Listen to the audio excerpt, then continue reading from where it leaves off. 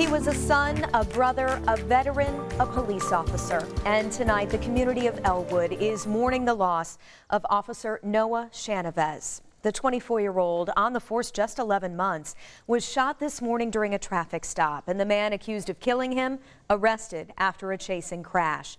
We have team coverage for you tonight on the fallen officer, the investigation, and the community's tributes. We'll start with Logan Gay in Elwood.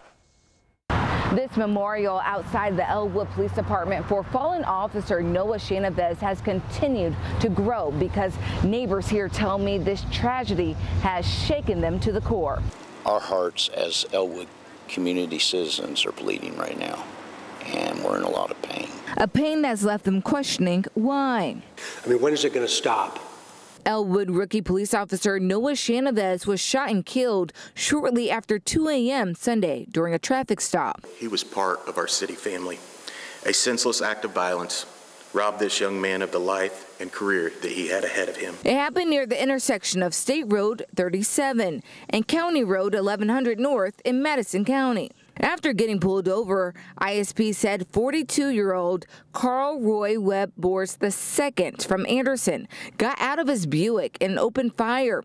Shanavez was hit at least once. Police said Boers then took off in the Buick. Boers was later spotted by police in Hamilton County. Officers arrested him after a chase that ended with Boers crashing into a median. Officer Shanavez was on the force in Elwood for 11 months. He's also an Army veteran. As this memorial continues to grow in his honor, state police say the violence has to stop. This young man served this country for 5 years and chose to come back and serve a local community. And this senseless acts of violence perpetuate our society, and none of us understand why.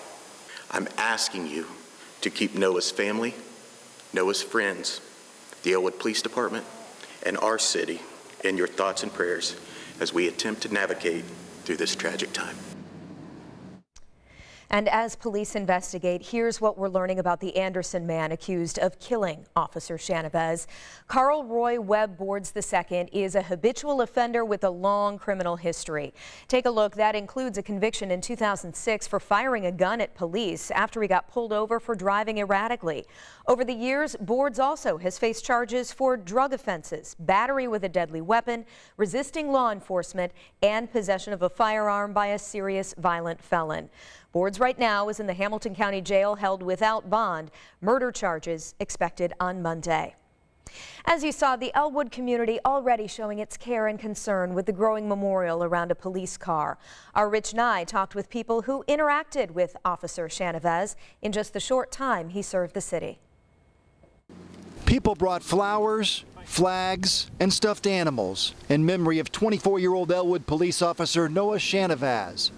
They cried, they saluted, they prayed.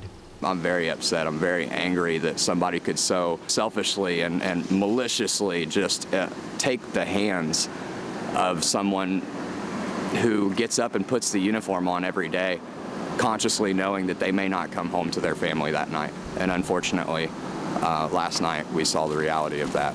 This little town only has about 8,400 people. Of course, not everyone knew Noah, but they had probably at least seen him drive by. My grandsons are at my house one night, and they were out riding their bikes and stuff, and he drove by. And they asked him to turn his little siren on, and he did. He squawked it at them, and they were just like overjoyed. So he just did little things like that. Amanda Kine's future son-in-law is a police officer in nearby Anderson. It shakes you, you know. That could have been my grandson's father, you know, that didn't make it home to his child, so it shakes you. You can't make any sense of it, you know, like you just wonder what people are thinking. You know, at some point it has to stop. Elwood is a small town that honors its hometown heroes every day. Now they remember a hero who died on the thin blue line.